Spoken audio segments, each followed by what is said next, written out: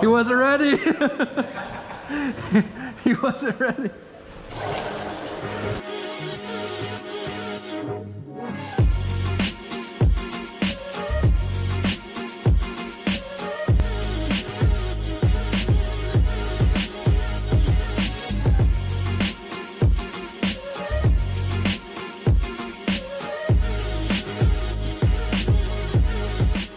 What's going on, guys? Welcome back to the channel. Today I'm fishing with John with FaithNFishing, and we're gonna go out. What are we fishing for today, John? What's going on, everybody? Yeah, we're fishing for some sheepshead today. That's our target species. Right now what we're doing, we're just shucking oysters, getting ready to hit that incoming tide. It's about to switch here in a little bit, but yeah, just got a whole thing of oysters down here, some live green mussels. And Rusty here, he's got some shrimp, so we're gonna hit some snapper with that probably, but yeah, we're looking forward to an epic day. Yeah, the conditions are perfect. Of course, you never know how fishing goes, but the conditions are perfect, so we should get on it today. It's a beautiful day outside, so stay tuned. Subscribe to both channels, guys. Yes. Oh, one more thing I wanted to add, guys. If you guys can see this black piece around my kayak, it's actually a hose that's wrapped around my kayak to protect it when we were bouncing up against bridges and dock pilings and things like that. And I actually learned it from his channel. It's on his kayak as well. And so go check out his channel and subscribe, and I'm gonna link the video of him explaining how to protect your kayak for bridge pilings and docks and stuff like that.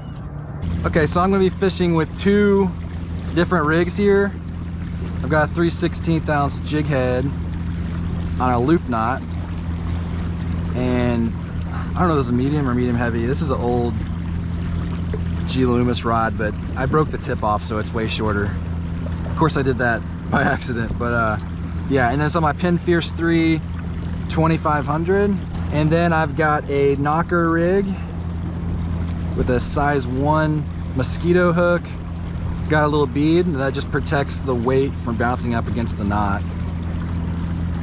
This is on a Penn Pursuit 3 2500. It's basically the same as the Fierce. It's just not an aluminum body.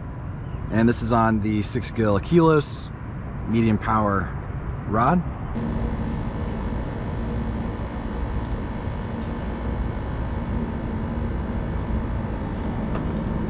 There it is. Yeah.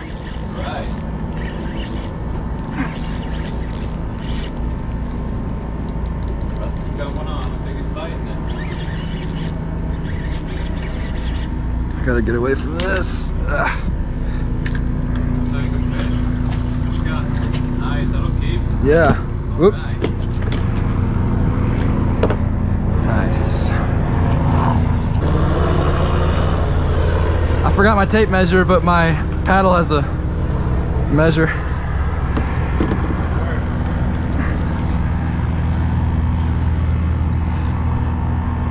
Okay, good, I'm recording. Yeah, I'm recording.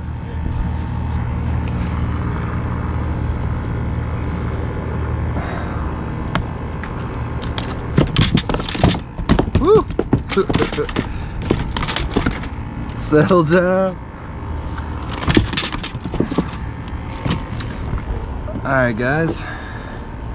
My sheepshead there. And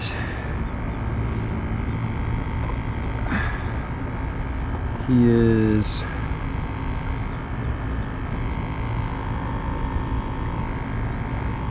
almost 14 inches. So that's a keeper.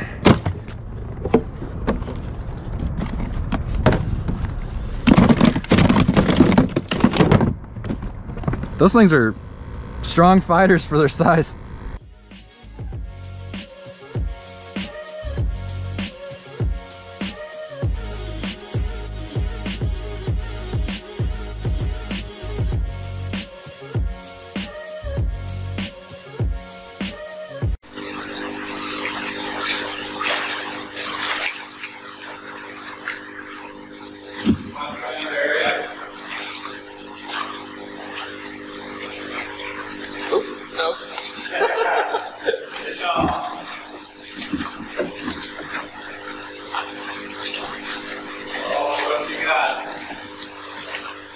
Giant fish or loose drag?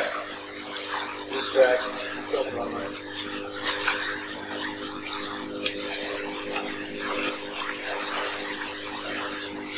I don't know if this is.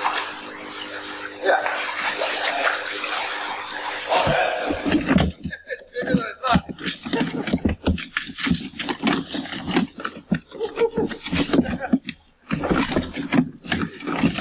Alright, settle down, settle down. Yeah, this thing's a tank, dude. He's a fatty, man. I thought my drag was loose, but I think it was actually pulling trigger. My PR 17, that's gotta be close.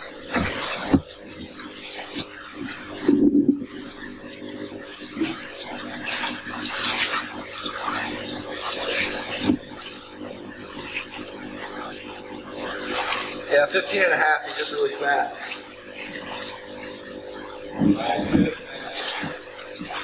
It's a nice one.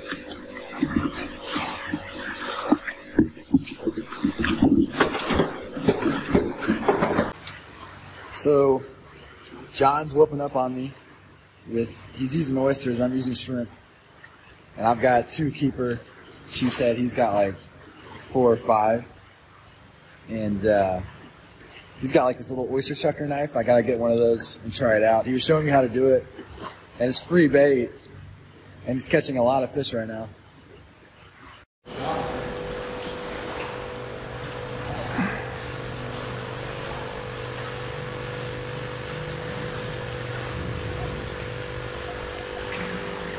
There we go. Settle down. Oh, wow. It's a spadefish or whatever? Yeah. Is that what it is? Spadefish? Yep, it's a spadefish. Wow, that's my first one. That's the fun of the first year or so. Not the first. Yeah. That's pretty cool. I don't know if these got something sharp on them or anything. Dang, he said they're good? Yeah. I don't know, he's not that big though. Yeah. I don't even know if there's a limit on them or a regulation. Yeah, I'd have to look it up. I'm gonna let him go. Well, there's a spadefish, guys. It's kind of an interesting catch. He's cool looking. All right.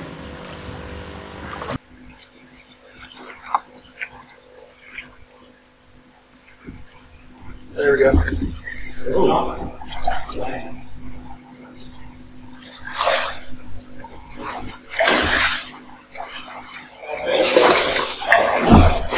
Oh yeah, it is. I was like, what the heck's going on?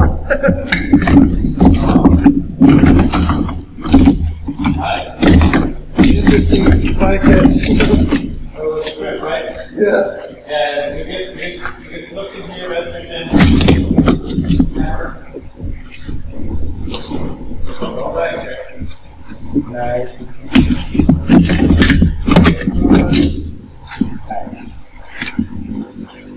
There you go, guys.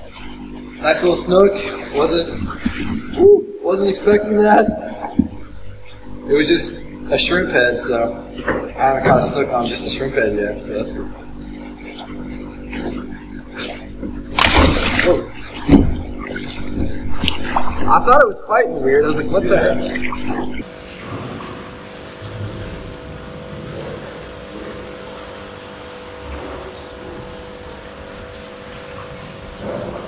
There we go.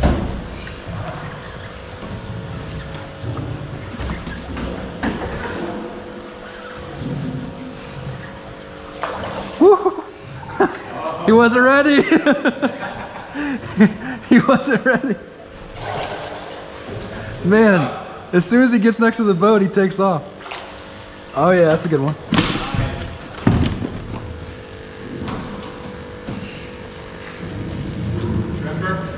Yeah.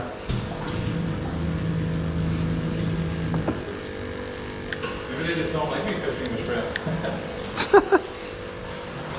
Man, none of these are small, you know? No, man, they're all good size. Alright, come on now.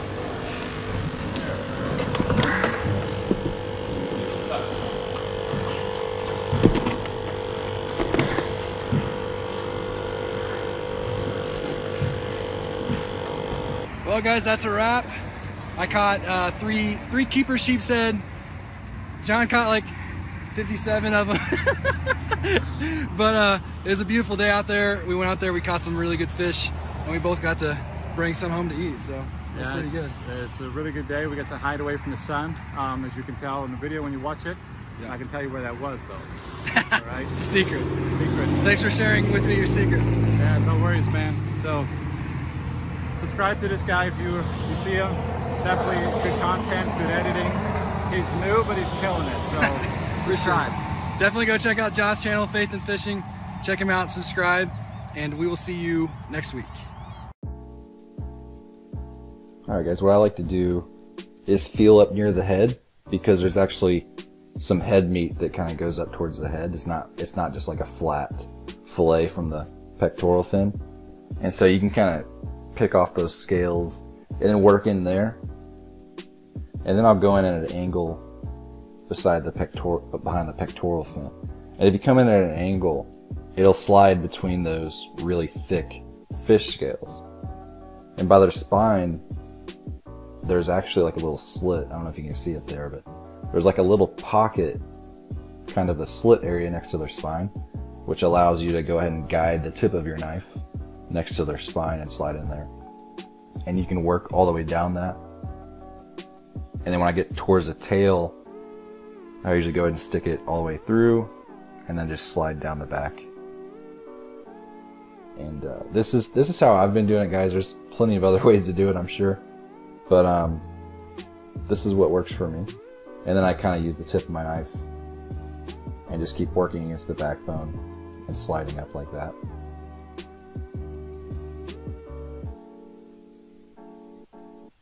This is kind of about how I do any fish, really.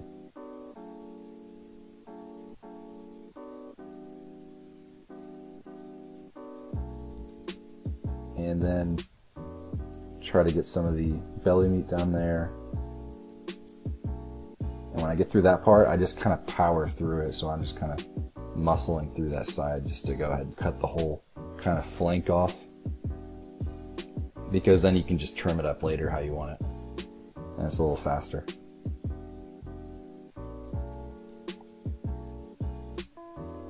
Then I'll take the tail, I'll put my fingertips on the tail to kind of hold it in place. And then work underneath the fillet right next to the skin. And I just try not to cut through the skin, I'm just trying to slide the meat right off. You can also grab the skin and kind of pull that back and forth against the knife, or you can work the knife back and forth like I'm doing.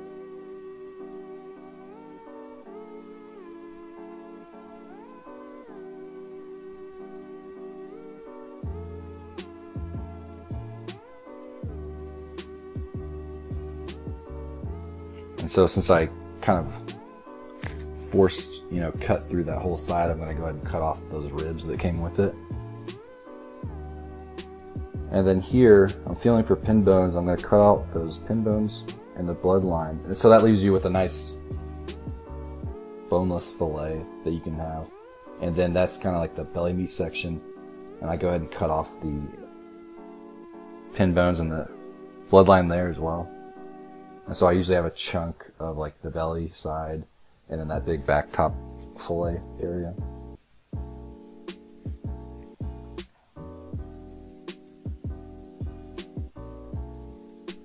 If you're near running water, you don't have to do this, but if I like to do it, if I'm near running water, I go ahead and rinse off the meat.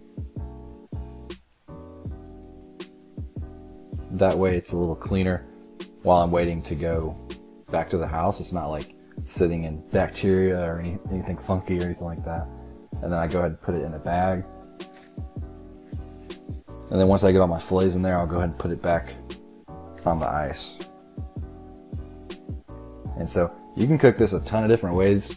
This night my wife was craving some fried fish. And it's hard to beat fried fish, especially with sheepshead. Sheepshead is nice because it's not fishy at all. It's like a white, firm, flaky meat. And you can put it with any flavor. So it's going to take on kind of any flavor that you give it. This is the Everglades fish and chicken fry batter. And so I like to, you can do any breading that you like, but I like to put that in a bag while I'm letting the oil hook heat up. And then the sheepshead fillets, they've been dried off a little bit I dabbed them with paper towels to get some of the moisture off. And that helps the breading and the egg wash to stick to it better. And the egg wash is 1 egg with 2 tablespoons of water. You can also do milk,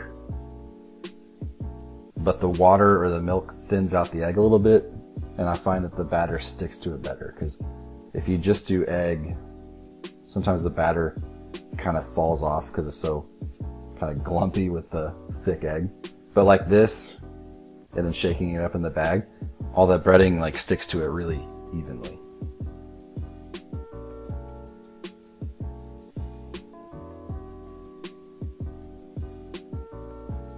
I can already tell you this was delicious, by the way.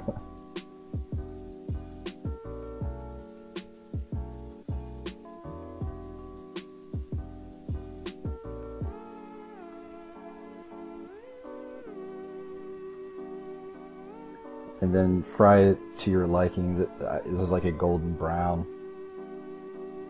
It's probably like 4 or 5 minutes. I like to put it on like with any fried fish, I like to put it on a paper towel or some napkins and just kind of help soak up that excess grease. And then it'll also help the crust be a little bit crispier when it cools off.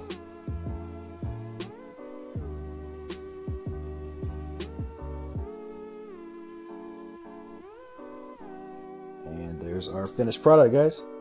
Hey guys, I hope you enjoyed this video. If you did, go ahead and hit the like button. If you're not subscribed, definitely think about subscribing. I come out with a video every week. There we go, it was delicious. Thanks again, guys. I will see you next week.